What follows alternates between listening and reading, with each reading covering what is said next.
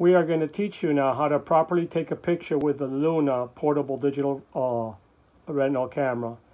First, we want to select the fixation. As you see, I already pre-selected the one on the right so I can see the disc and capture a nice full fundus, but you can check any point you want.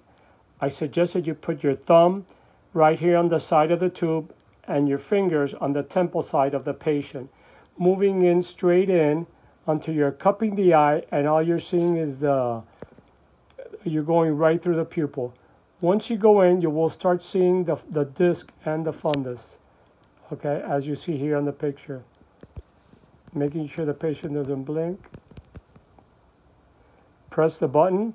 It'll do the focus and automatically the picture of the fundus comes out as you see here on the camera.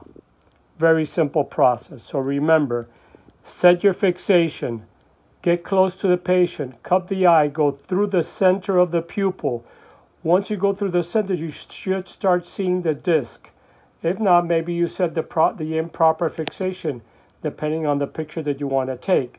Once you go in through the center, if you lose and you can't see the disc, well, move straight out and start again and go through the center of the pupil. This is the fastest way to capture.